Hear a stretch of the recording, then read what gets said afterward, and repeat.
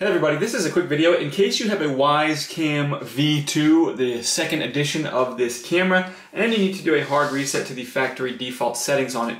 Now you're going to want to do this for one of two reasons. The first one is troubleshooting. If this camera is not working, if it's not connecting to your network, if it keeps disconnecting, anything like that can very often be fixed with a factory reset. And despite how good this camera is, if you can't get it fixed, it might be time to just buy a new camera. The V4 of this camera is out. It only costs 35 bucks. I'll go ahead and put a link in the description if you decide to go ahead and do that. But the second reason you might want to do this is if you just want to set this camera up as a new camera for whatever reason, just delete everything off of it so that you can just, maybe you're setting it up in a new house or whatever.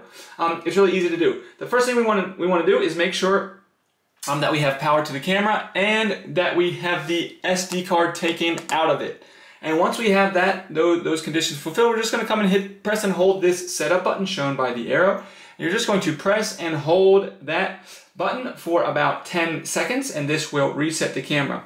Then once you do that, once you hold it for about 10 seconds, you can let go and then wait at least 30 seconds for the device to then go through its restart process. You'll know it's done because the LED status light on the device will change from solid yellow to blinking yellow, which means now it's in basically setup mode, and we can go ahead and set it up like we did the first time.